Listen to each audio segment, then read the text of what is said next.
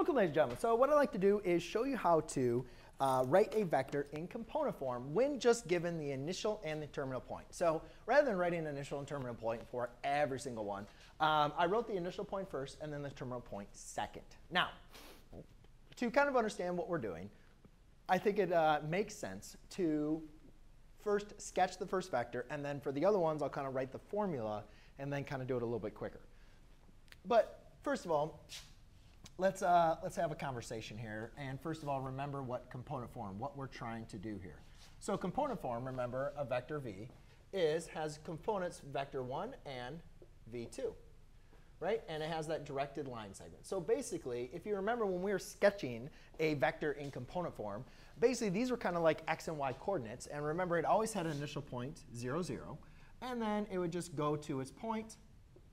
And that endpoint was kind of like was a coordinate point, v1, v2. But remember, this was a vector, not a point. So we're writing a directed line segment from initial point to our terminal point. And then that was the name of our vector, and that's how we wrote it in there. All right. But that was component form. We liked component form because it started at 0, and it just goes to its, to that point, which is our two components. However, in this case, we don't have an initial point at 0, 0.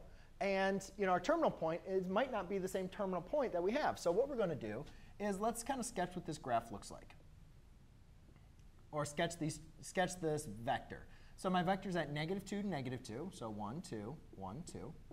So that's my first point, and I'll call that the initial point. And then my terminal point is at 6, 2. 1, 2, 3, 4, 5, 6, 1, 2. And that's my terminal point. Okay, and you can see here, my vector is going to look something like that. Now, the purpose of writing something in component form is that, first of all, component form is much simpler. We just have our slanted parentheses, and we have component 1 and component 2. So it's very, very nice, right? So basically, what we want to do to be able to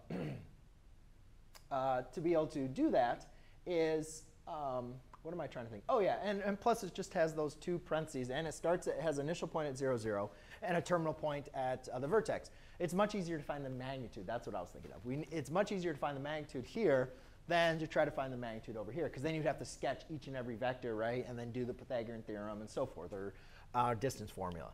But in this case, we already know that the vector is here. We can just square these like we did in our last video, square v1, v2, and then add them, and then take the square root of it, and that's our magnitude, which is the same process, just a little bit easier to look at.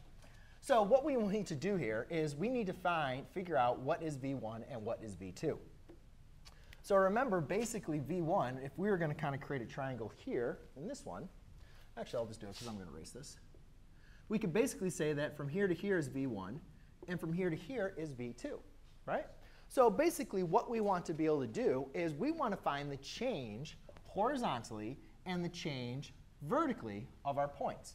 Now, we're going to be looking into a formula. So when looking into a formula, what I'm going to do is I'm going to organize these points. I'm going to call this x1, and I'm going to call this y1.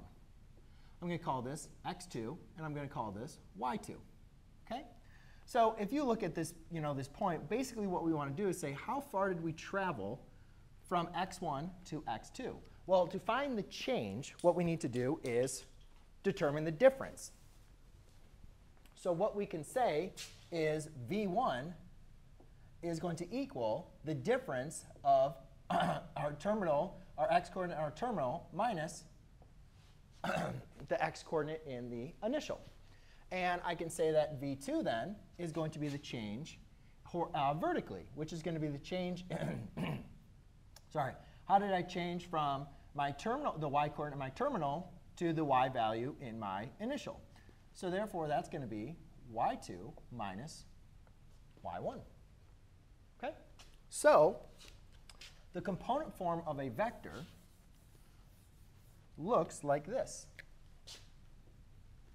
So we could basically say this is x2 minus x1, comma, y2 minus y1, which is equal to v1, comma, v2. Okay? So now all we need to do in this vector to write the component form is we just need to find the difference of these two. So I'll go back to this. x2 is equal to 6. x1 is equal to negative 2. I'm going to put that in parentheses so I don't mess up my signs. y2 is 2. And y1 is negative 2.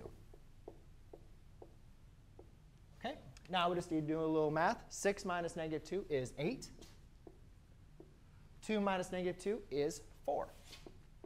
Now what's nice about this is let's go ahead and graph this component form. The reason why I wanted to do at least one sketch is for you to visualize what this vector looks like compared to my initial vector.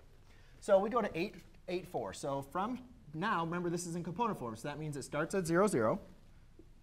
And then I'm going to go over 8, 1, 2, 3, 4, 5, 6, 7, 8, and then up 4, 1, 2, 3, 4.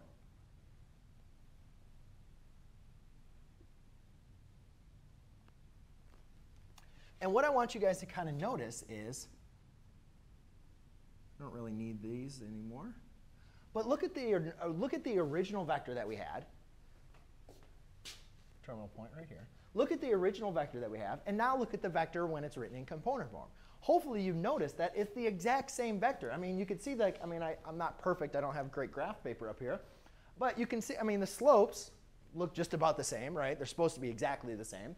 And the magnitude, the length from the initial point to the terminal point, is exactly the same. So what component form does is it just simplifies it. It gives us kind of like a baseline for us using our vectors. Rather than having vectors all over the coordinate space, if we write them in component form, we know the initial point's always going to be at 0, and then it's just going to go to its terminal point. And the magnitude is going to be exactly the same than what we were originally given. So that's kind of the importance of component form, and it's really just as basic as using this formula.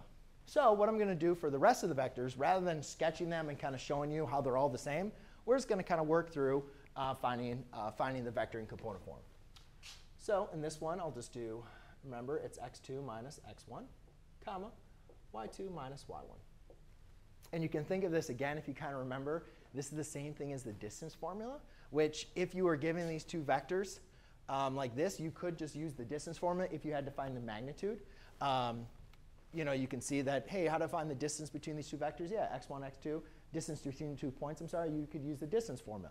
Well, basically, that's exactly what we're doing. You know, these are part of the distance formula, x2 minus x1. You're finding the change in the x-coordinates and the change in the y-coordinates. All right, so before I do all that, I always like to label my coordinates. OK, so what I have here is negative 7 minus negative 1. Whenever I'm subtracting the negative, I always like to put it in parentheses so I don't make the mistake. Then I have negative 7 minus 7. OK, so negative 7 minus a negative, so minus a negative is plus, so negative 7 plus 1 is going to give me negative 6. Negative 7 minus 7, so if you owe $7 and you borrow 7 more, now you're going to owe 14.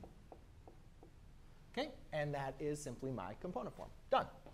All right, let's get into the next one. Again, let's just go ahead and label them because we don't want to make mistakes. And I, just like you, are very prone to making simple mistakes. So that's why I like to label everything before I get started. So this is negative 6 minus 2, comma, 6 minus negative 5. So negative 6 minus 2, so if you owe $6 and you borrow 2 more, that's going to be a negative 8.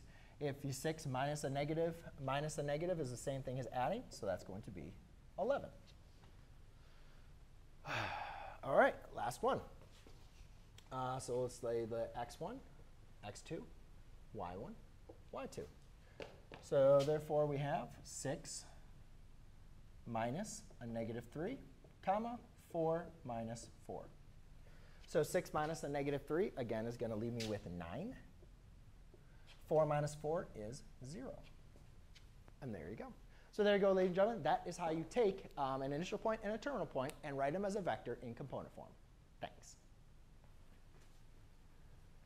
Oh, you know what? I'm just going to add one thing. If you wanted to write these as a linear combination, just think of this as I, and that is j.